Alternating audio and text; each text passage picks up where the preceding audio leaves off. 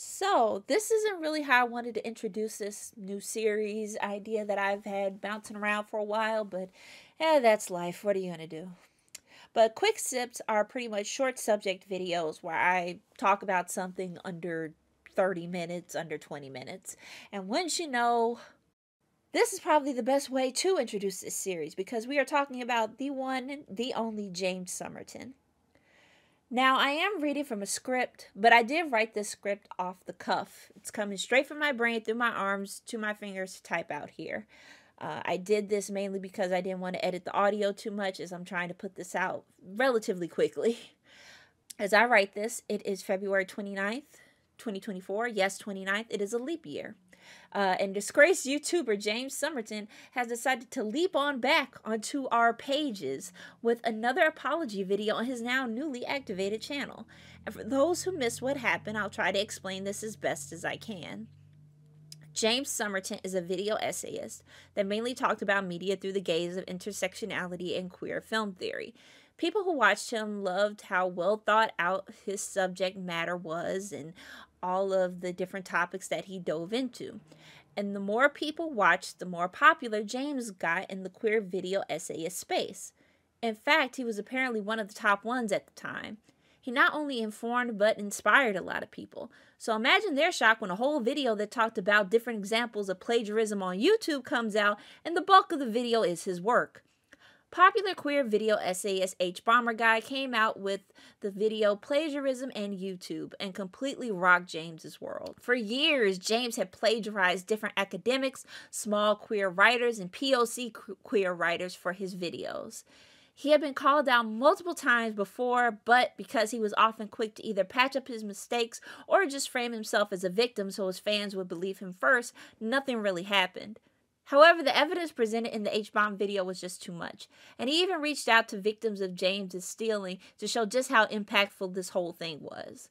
While this often gets casted as just YouTube drama, plagiarism, especially academic plagiarism, is a very serious thing. Especially when the people you're stealing from are marginalized creators who are often not being fairly compensated, if at all, for their work.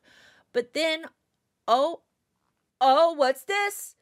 Oh my god, it's music reviewer Todd in the Shadows with the steel chair! Yes, music critic and channel awesome OG Todd in the Shadows did a whole hour-long video breaking down James's content, showing that even the parts that he did write on his own were just factually incorrect. And this came as a shock because Todd never does anything like this. Call-outs are not his thing and he never really moves from music content. So do you know how bad you have to be at this to make him take time out to do this? So with his credibility flatlined and 2 shit apologies later, James deactivated everything and left the internet. Until today. Now, while I want to try to keep this under 20 minutes, I really don't know how long this will be. I thought about doing a live stream to this, but honestly, it would take me 4 hours just to get through it. But I'm going to try to speed through this 43-minute apology and really just hit the notes of where I felt the most frustrated. And I want to say to those that James hurt, I am so sorry that you continually have to put up with his bullshit. And I am so sorry that he just can't seem to go away. And he continues to make bullshit apologies that do not fully cover and I don't think grasp the seriousness of what he did. And I am so sorry that you keep being subjected to empty promises on his behalf, especially when it comes to this new monetary give back thing that he wants to do. Yeah, so we'll see how this goes. And what an introduction to the new series, Quick Sip. So grab your cup of tea and join me as we watch this train wreck. Thanks. So, in the time that it's taking me to come back to this, as I'm doing this voiceover, it is March 2nd. Mainly because, I'm not going to lie to you, I didn't want to do this on the last day of Black History Month. Seeing as how, you know, like, there are so many other great marginalized creators, specifically marginalized creators of color, who talk about the stuff that James did, and did it so much better. But he just took their words and cut and pasted them together in order to make his video essay so he can make money. And I was like, you know what? I am not going to spend the last day of Black History Month thinking about this horrible, horrible man. So I was like, let me just stop. So when I got home that day, I decided to go back and watch Todd in the Shadow's video about all of the misinformation that he had in his videos. And then yesterday I went back and watched H Bomber Guy's section on James Somerton and his big plagiarism YouTube video. And I've ultimately come up with a few points. Now, I will try to find the sections in James's long-winded video so that way I can splice them together with what I have here.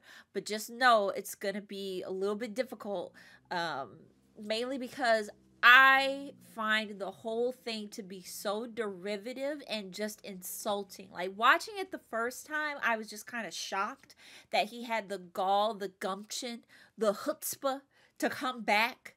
And watching again, now that I've calmed down and the excitement around him being here has calmed down, I'm angry. So, and I went back and I looked at my notes and I listened to my notes because I also did like a live note taking when I was watching his video the first time to stop and pause and just get my thoughts out quickly. So yeah, I'll try, but I would recommend that you go watch his video if you can stand it.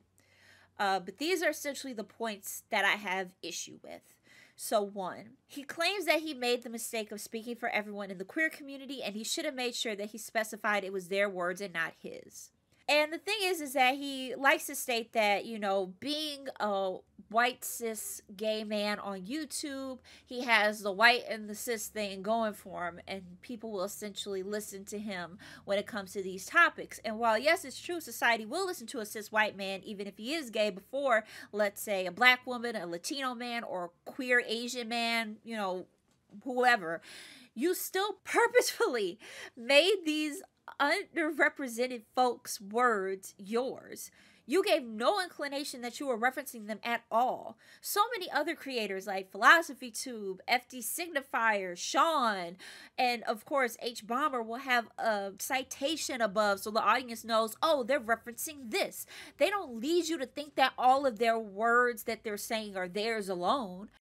2, one reason as to why he says he did this, and when I mean this, I mean plagiarism, is that he received a bunch of complaints about viewing queer culture through one lens, i.e. his experience as a cis white guy and being just a gay man, and Nick, who is apparently non-binary and is also white. Now, maybe it's just me, but I normally assume that when somebody is reviewing media and especially dissecting it, that they're talking about it through their experiences. Normally, like if I'm watching something like, let's say, Be Kind Rewind does, then I'm assuming that she's talking about it through the viewpoint of a woman. Like she's viewing it through, let's say, a more feminist lens. A lot of her other dissections and talking of media often go that route, right?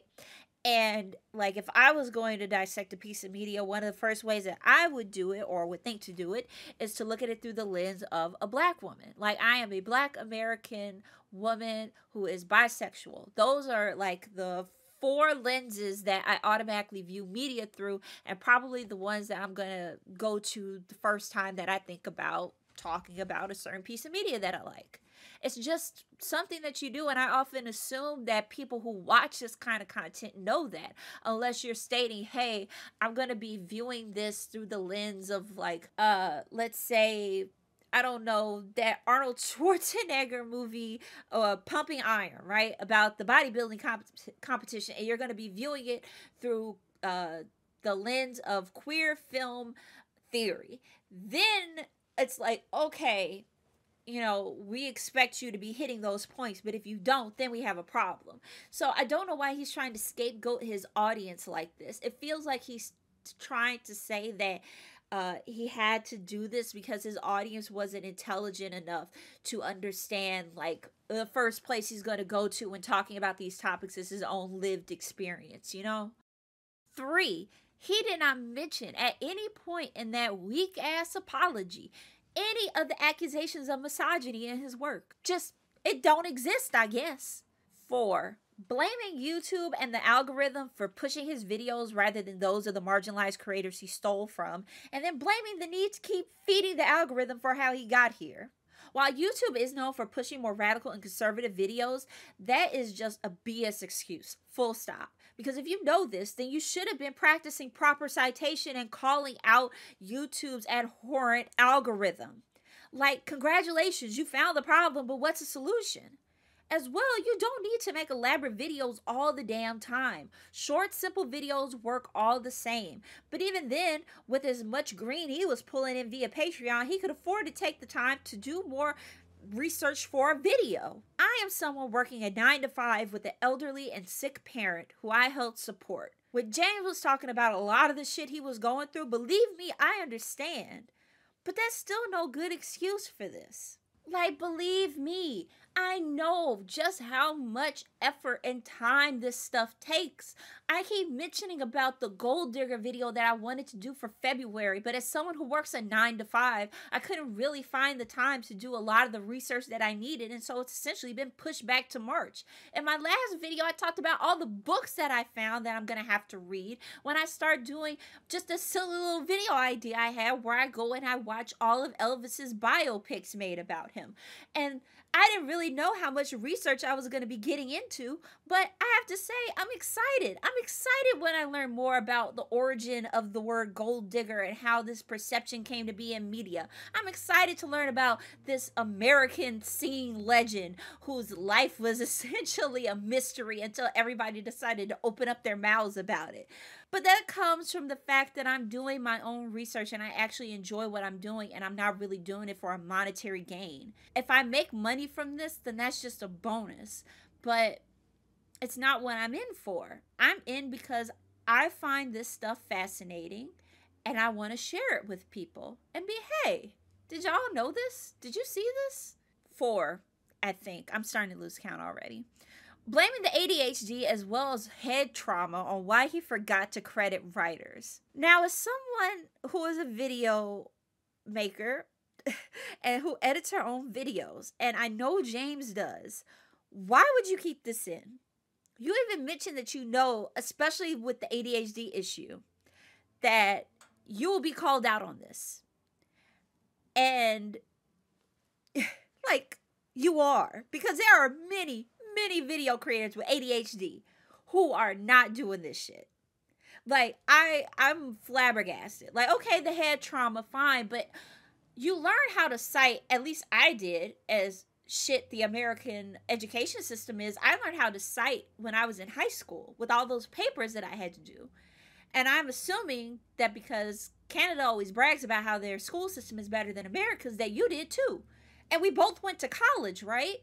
You went, I'm assuming, and became a marketing agent. Like, we all had to learn how to cite properly at some point.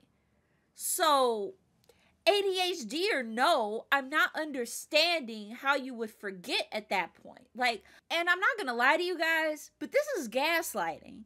Because, like, when I went to go watch the H Bomber guy video again, one part of the video when he talks about the first time James got called out on plagiarism, which was by this person on Twitter, he literally said something along the lines of like, oh, well, this was a mistake. I forgot to cite this person when I was first doing videos. I wasn't used to it, but I'll do better now.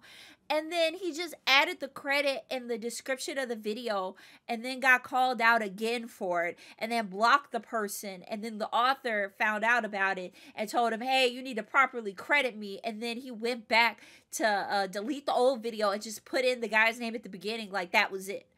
Like, you've already covered this. Maybe this is a testament to his memory, because I can't believe you would forget that you've already explained this at some point, because, like, you claim that, oh, you didn't start citing people correctly until your later videos, and in your earlier stuff, you just weren't used to it, right? But now you do it. And now you're blaming the ADHD. You can't even, like, and it's obvious you've seen Harris's video on you. because you even named this one a measured response. Like, it's baffling, man. And you even admitted earlier you admitted in the same apology video that you felt a need to produce videos at a breakneck speed due to the revenue you were receiving, and that you needed to feed the algorithm to keep your videos relevant and to keep the views up and the money coming in. But also the ADHD and the head injury. Baby, you gotta pick a struggle. Okay, you gotta pick a struggle that you're gonna stick with if this is the narrative that you want to keep perpetuating. Now, while I don't really care about Talos, I have to say that Talos did not fail due to poor moving planning. It happened because of poor business planning. Like, you only took a first pass at a script and just made that the final go-to to start production. Are you Tyler Perry? Who does this?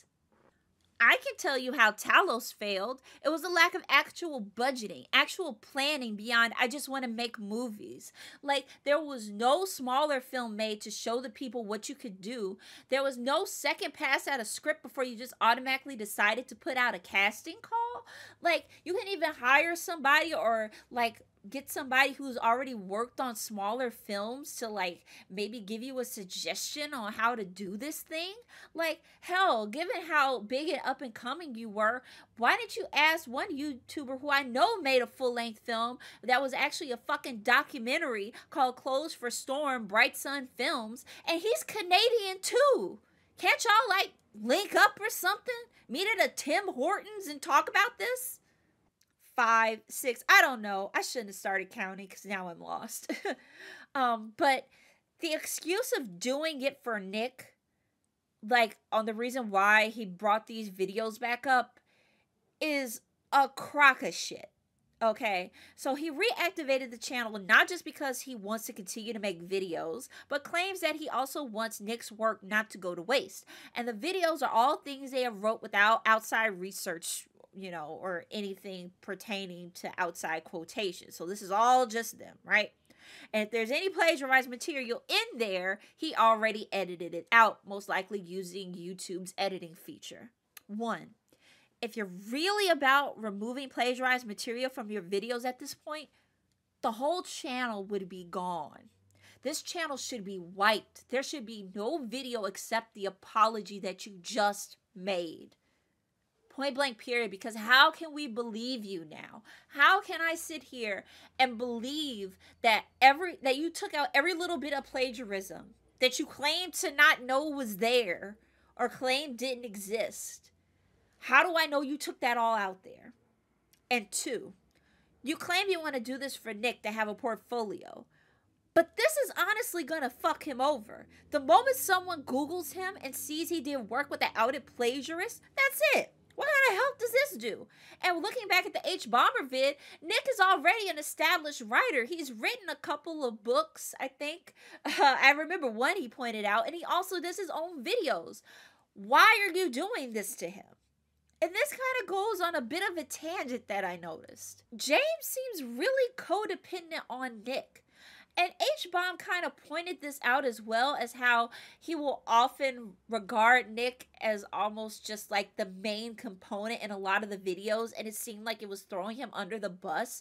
But also I believe it's just because he was really codependent on Nick for a lot of not just the writing, but the planning of the videos, even the planning of Talos. Because the main catalyst, James says, that broke the movie studio down was Nick moving, and then James seemingly moving as well to be closer to Nick. And now you want to do this whole thing with putting up these videos that can ultimately damage Nick's career? At least in my viewpoint. I don't know, there's something weird going on here, but that's for a completely different video. I want to wrap this up. We are now 3 for 3 with crummy apologies from James Somerton. And this is the worst one. I mean, I feel for him with his mom and everything going on. As someone who is taking care of a parent as well. I have one parent who I'm taking care of, another one who is not in the best of health. And especially in this financial climate, believe me, I get it. But not addressing these issues properly and making up all these excuses as to why you weren't doing this for years at this point is just madness. It's gaslighting. And one thing that I really want to stress is that he did not address any of the issues that Todd in the Shadows brought up in the other video about him just fabricating facts straight up. Which is another reason why I don't understand he's keeping up videos where he claims there's no plagiarism, because your facts are most likely wrong. You did not bring that up at all. I also don't like the fact that he's using Nick and H-Bomb as a reason to keep going with making videos and keeping the channel running and setting up his Patreon again when you really don't need to be doing that. You need to stop. You need to take time away. You need to just... I don't know. You just need to not be doing this. In fact, you know what you need to be doing? Just be a production assistant.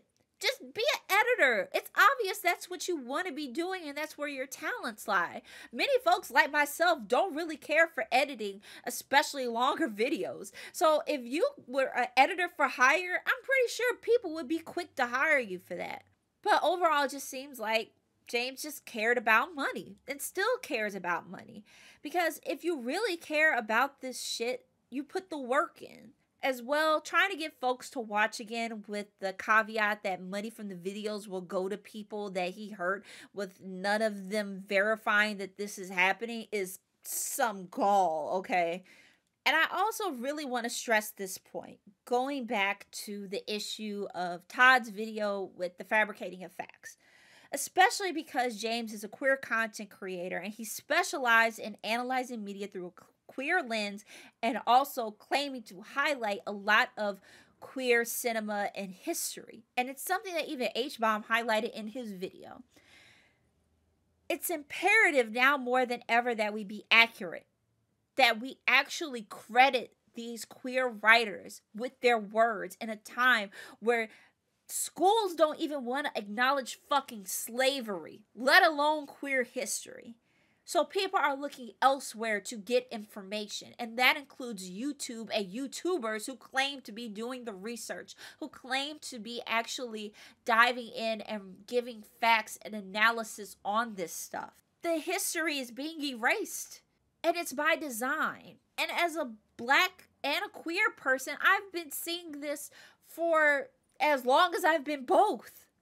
With Black history being erased and rewritten, queer history being annihilated, the magnitude of this, I think, is really being understated as to just being a mistake. I think it's just best if you just go. Just go. I hope you become a better person in your life going forward. But I don't think that that better life includes YouTube. Okay, that was 4 pages that I wrote by hand, by the way. I decided to do what H-Bomb did, and I'm going to credit him for this by shouting out some YouTubers who I feel like they talk a lot about really good subjects, and also just a few specifically queer content creators who may not necessarily talk about film analysis or anything like that, but who I really want to highlight and just say, hey, give these people support. Give these people support. Give them your time, your effort, your energy. Don't give James a goddamn thing. The minute that I post this video, he will be out of my head forever. I don't want to think about him ever again in life. So I want to highlight BlackFemininityTV, a great channel that highlights a lot about Black culture, specifically Black 2000s, late 90s culture, which was peak, okay? Ray Mona, who is like becoming the biggest thing in the lost media space on finding a lot of lost media, specifically when it pertains to anime lost media. Old girl has been killing it, and I've been watching her since her Clueless video where she found what we assumed to be the lost or never made and released Clueless DS video game. Of course, my friend Ant, who you guys know, and honestly, when I met him all those years ago and I would read his articles, they were always great stuff. And I'm glad he finally is doing video essays. He's already knocked it out of the park with so many of them. So continue to support him and his channel. Chloe Sunflora, who I actually saw in a live stream of Ants I recently subbed to, and their latest video about Steven Universe is just really amazing and insightful, and I highly recommend that as kind of like the gateway if you want to watch their content, but also please go check out their whole catalog. itsdivya is an amazing channel I used to watch back on my old YouTube channel, and I'm starting to follow her again now, where she does really fun, quirky book content, and I think you will really enjoy her personality. Lizard Leigh is actually a friend of a friend who is a fantastic cosplayer. Like, oh my god, Lizard does some of the best cosplays around. Please go follow their channel and see their amazing projects and just go support them, please. Oh my god, you got to see their stuff. PushingUpRoses, who I feel isn't a small creator but is one that's not talked about a lot. She kind of popped off with her Murder, She Wrote video series, which is always entertaining, but she also used to talk about point and click mystery games, which is something that I always found really entertaining. But also her Murder, She Wrote recaps are just peak, so I highly recommend her. She's fantastic, great personality, and just wonderful to watch. And lastly, ReadsWithRachel, who is a part of the BookTube community, who does very, very honest book reviews and is also combating book banning down in Florida and just everywhere. And she also does a series called Authors Behaving Badly, where if you might have had like a little buzz about something going on in the BookTube or Book Talk community about something happening, like some drama happening with an author, bet she's going to make a video about it and give you the breakdown. And she also has a series called Did It Deserve 1 Star? Well, she will actually review a book that was involved in a controversy that might have got like mass downvoted on Goodreads and actually read it to see, well, was the hate deserved or was this just a overblown whatever, which I love. I love that she's being fair about it. But those are some creators that I wanted to highlight. Let me get out of here. This short sip was not that short at all, but my God, am I glad to be done with it. I've vanquished James to the shadow realm. All right, you guys, I will see you later in another video. Bye.